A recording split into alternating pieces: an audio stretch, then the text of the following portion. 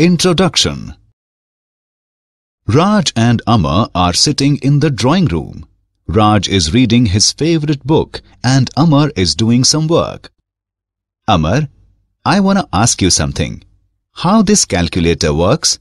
How every time it gives the correct result? Okay, Raj, I will tell you.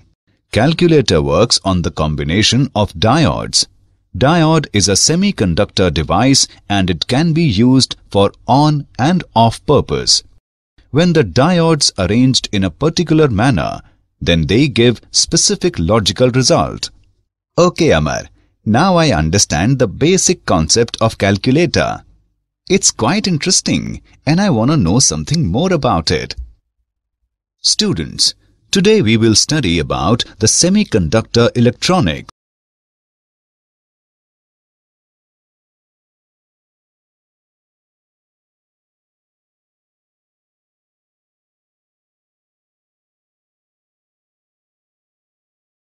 Objectives. At the end of this lesson, you will be able to know about energy bands in solids, define insulators, semiconductors and metals, understand intrinsic and extrinsic semiconductor, define N-type and P-type semiconductor, understand P-N junction, describe semiconductor diode, analyze forward and reverse biased junction diode, analyze VI characteristic of PN junction diode, define rectifier, explain Zener diode.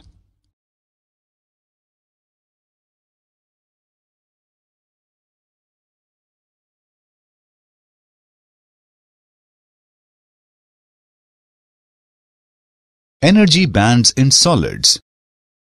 Electrons in an atom are distributed in various shells according to certain scheme and they are allowed to possess certain discrete energy values. The permissible energy values are usually shown on an energy level diagram. We consider the formation of bands for the energy level normally occupied by the valence electrons and the next level above it. The interatomic separation is supposed to decrease gradually from infinity to R, not corresponding to equilibrium separation in a crystal. Valence band. The valence band is a band of energy levels occupied by the bond valence electrons of the atoms in the crystal. Forbidden gap. A range of energies above the valence band which electrons are not allowed to possess. Conduction band. A band of energy levels just above the forbidden gap which is occupied by conduction electrons of the crystal. These electrons are free to move about and increase their energies in electric field. Insulators, semiconductors and metals. On the basis of band theory of solids, the solids are classified as insulators, semiconductors and metals. Insulators. Valence band filled completely and conduction band is far away. A good example of this type of material is diamond. It has a forbidden gap of 6 electrovolt. All the valence electrons take part in the covalent bond formation and none is available for conduction of electricity. Semiconductors. Valence band filled completely and conduction band is close to it. An example of this type of material is silicon. It has a forbidden gap of 1.1 electrovolt. At absolute zero, it behaves like an insulator. But at room temperature, a small proportion of electrons gain enough energy from thermal vibrations of atoms so that they move to the conduction band. The conductivity of semiconductor material increases with rise in temperature. Metals. Valence band partially filled or valence and conduction band overlap each other. An example of this type of material is sodium. When an electric field is applied across a sodium crystal, electrons in the valence band can acquire small amount of energy as higher energy levels are available. The material is, therefore, a good conductor of electricity. In a good conductor, the partially filled valence band is also the conduction band.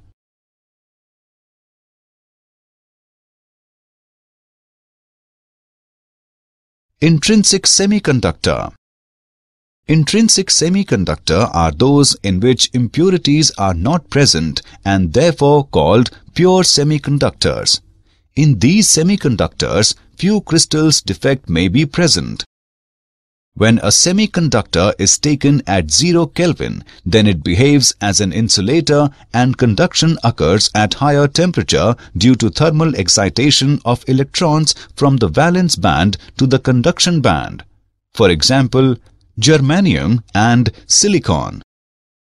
Let us consider silicon, which has 4 valence electrons. In order to gain stability, it has to make 4 covalent bonds.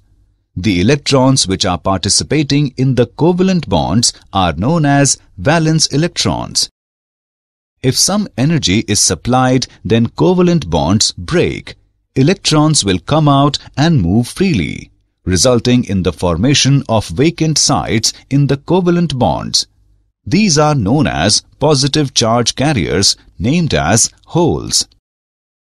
The number of conduction electrons will be equal to the number of vacant sites in the valence band.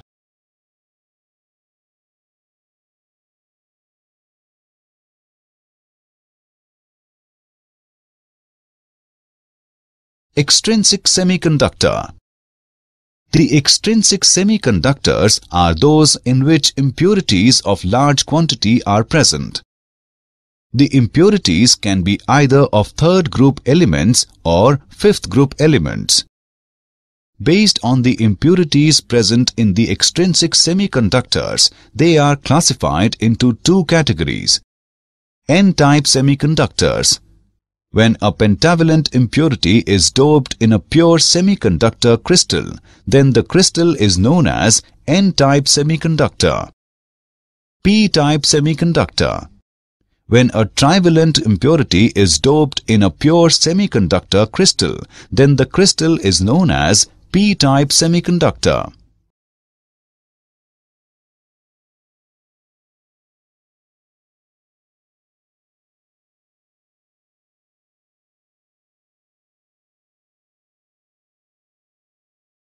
N-type semiconductor. N-type semiconductors. In order for silicon crystal to conduct electricity, we need to introduce an impurity atom such as arsenic, antimony, or phosphorus into the crystalline structure. These atoms have 5 outer electrons in their outermost covalent bond to share with other atoms and are commonly called pentavalent impurities. This allows 4 of the 5 electrons to bond with its neighboring silicon atoms, leaving 1 free electron to move about when electrical voltage is applied. As each impurity atom donates 1 electron, pentavalent atoms are generally known as donors. The resulting semiconductor material has an excess of current-carrying electrons, each with a negative charge, and is therefore referred to as N-type material, with the electrons called majority carriers and the resultant holes minority carriers.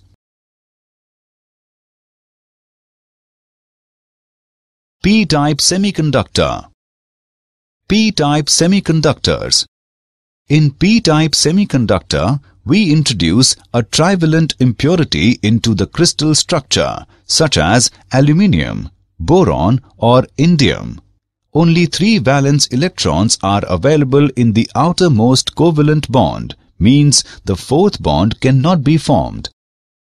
It gives the semiconductor material an abundance of positively charged carriers known as holes in the structure of the crystal. As each impurity atom generates a hole, trivalent impurities are generally known as acceptors. The conduction mainly consists of positive charge carrier results in a p-type material, and the positive holes are called majority carriers while the free electrons are called minority carriers.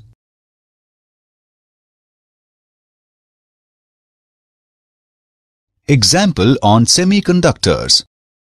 Let's take an example on semiconductors. A semiconductor has equal electron-hole concentration of 6 into 10 raised to the power 8 per meter cube. On doping with a certain impurity, electron concentration increases to 8 into 10 raised to the power 12 per meter cube. Let's see the solution. As the electron concentration increases, it is an N-type semiconductor. We know that Ni square is equal to product of Ne and NH, where Ni is concentration of intrinsic carriers, NH is hole concentration, and Ne is electron concentration. Therefore, NH is equal to Ni square divided by Ne. On putting the values, we get NH is equal to 4.5 into 10 raised to the power 4 per meter cube. Hence, the new hole concentration is 4.5 into 10 raised to the power 4 per meter cube. With the doping, energy gap decreases. P-N junction. If donor impurities are introduced into one side and acceptor impurities into the other side of a pure crystalline semiconducting material, a P-N junction is formed. The donor ion is indicated by a positive sign because after this impurity atom donates an electron. It becomes a positive ion. The acceptor ion is indicated by a minus sign because after this atom accepts an electron, it becomes a negative ion. Initially, there is abundance of holes in the p-type material and of electrons in the n-type material. The holes in the p region will diffuse to the right across the junction and combine with electrons in the n region. Similarly, the electrons in the N region will diffuse to the left across the junction and combine with the holes in the P region. For every such diffusion recombination event, the left side of the junction acquires a negative charge and the right side a positive charge. As a result, an electric field will appear across the junction. Since the region of the junction is depleted of mobile charges, it is called the depletion region or the space charge region. To diffuse from the N region to the P region, an electron must climb the energy hill of height eV0. A hole must also climb an energy hill of the same height to diffuse from the P region to the N region.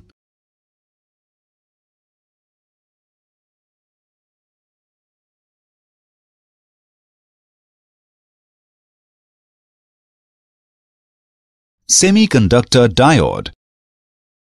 A semiconductor diode is basically a p-n junction with metallic contacts provided at the ends for the application of an external voltage. It is a two-terminal device. The arrowhead corresponds to the p-type terminal of the device and points in the direction of easy current flow. It is a two-terminal electronic component with low resistance to current flow in one direction and high resistance in the other. The most common function of a diode is to allow an electric current to pass in one direction, while blocking current in the opposite direction.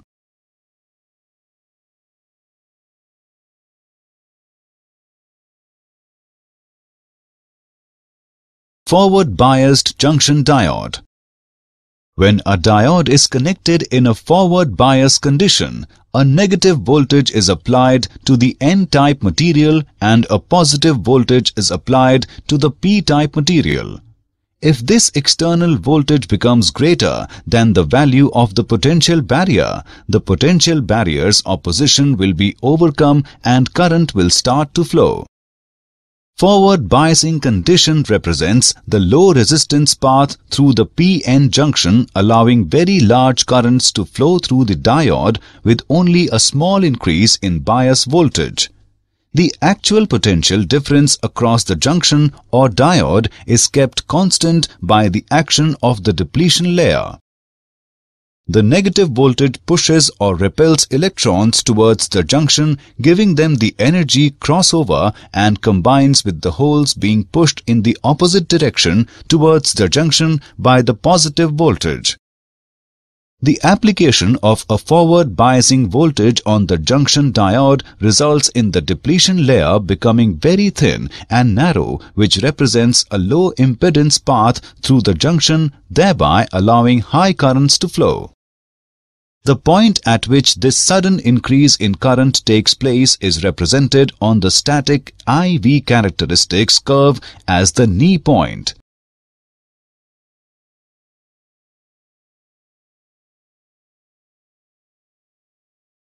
Reverse biased junction diode. When a diode is connected in a reverse bias condition, a positive voltage is applied to the N-type material and a negative voltage is applied to the P-type material. The positive voltage applied to the N-type material attracts electrons towards the positive electrode and away from the junction, while the holes in the P-type end are also attracted away from the junction towards the negative electrode. The result is that the depletion layer grows wider due to a lack of electrons and holes and presents a high impedance path, almost an insulator. Reverse bias condition represents a high resistance value of the PN junction and partially zero current flows through the junction diode with an increase in bias voltage. However, a very small leakage current does flow through the junction, which can be measured in microamperes.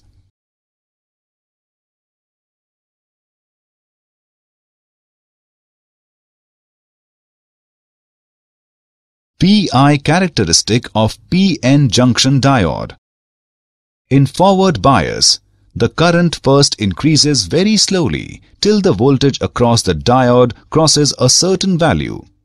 After the characteristic voltage, the diode current increases exponentially, even for a very small increase in the diode bias voltage. This voltage is called the threshold voltage or knee voltage. For the diode in reverse bias, the current is very small and almost remains constant with change in bias. It is called reverse saturation current. At very high reverse bias, the current suddenly increases. This voltage is called the breakdown voltage.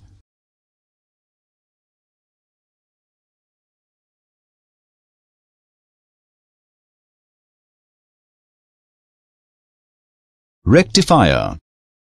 The process of conversion of alternating current into direct current is called rectification, and the circuit for this conversion is called a rectifier. The crystal diode is used as a rectifier. There are two rectifier circuits in use. Half-wave rectifier. In half-wave rectifier, either the positive or negative half of the AC wave is passed while the other half is blocked. Full-wave rectifier. A full-wave rectifier converts the whole of the input waveform to one of constant polarity at its output.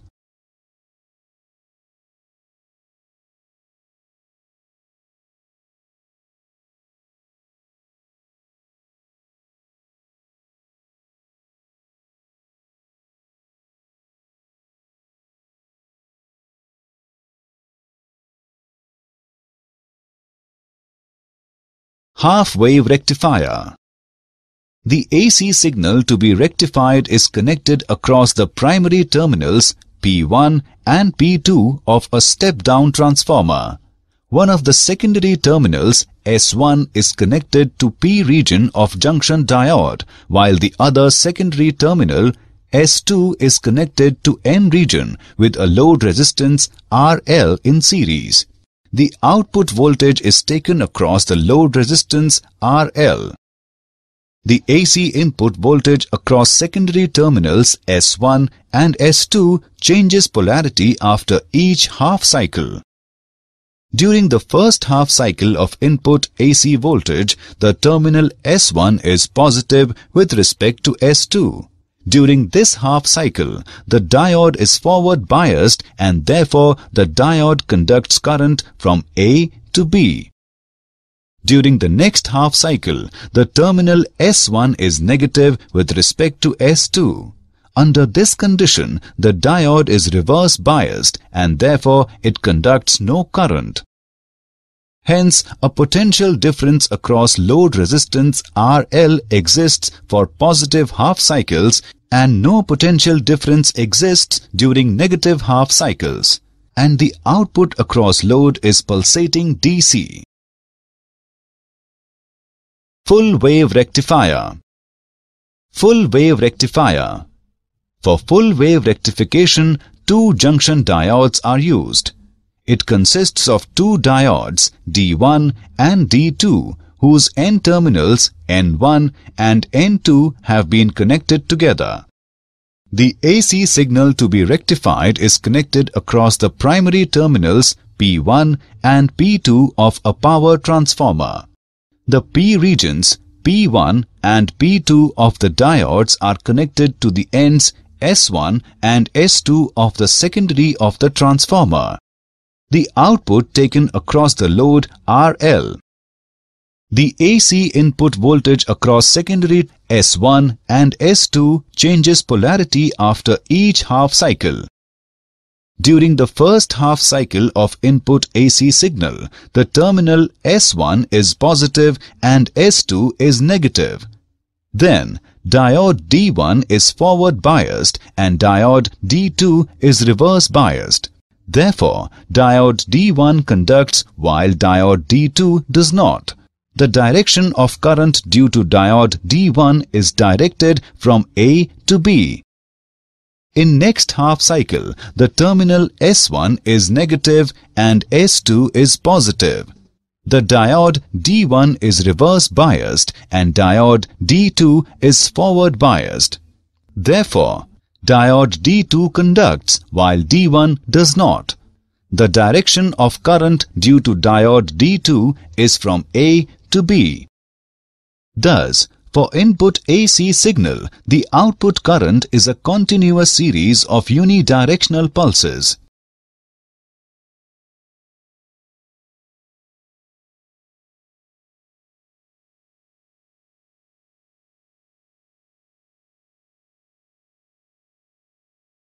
Zener diode. A Zener diode is a reverse-biased properly doped crystal diode having a sharp breakdown voltage and operated in breakdown region. When the reverse bias on a crystal diode is increased beyond a critical value called the breakdown voltage, the reverse current increases sharply to a high value. The Zener voltage depends upon the amount of doping. A lightly doped diode has a higher breakdown voltage. The main characteristics of Zener diode are: when forward biased, its characteristics are just like those of ordinary diode. A Zener diode is always reverse biased. When reverse biased, a small reverse current flows through it. This current remains constant up to a certain critical voltage called turnover voltage, and then current increases rapidly. The reverse voltage for which the current corresponds to some point on linear portion of reverse characteristic is called the Zener voltage.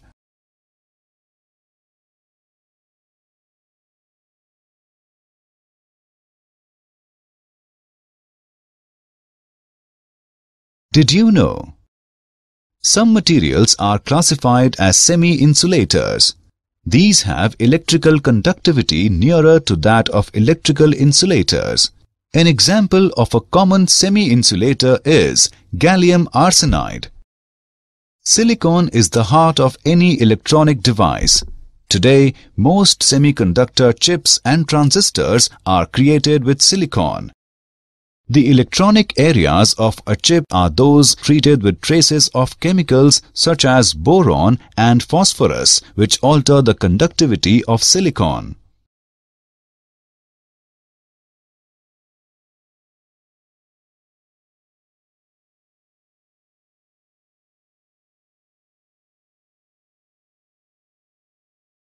Summary. Let us summarize what we have learned. In a semiconductor, valence band filled completely and conduction band is close to it.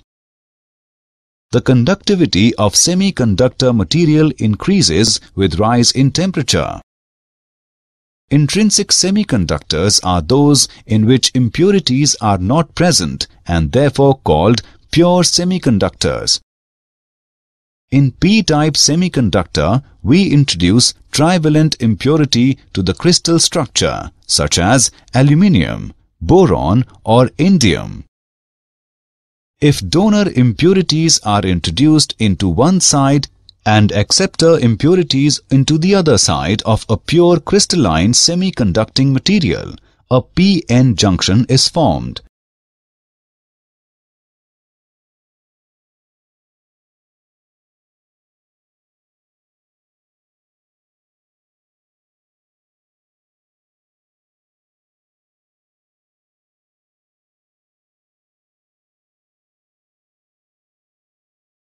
A semiconductor diode is basically a p-n junction with metallic contacts provided at the ends for the application of an external voltage.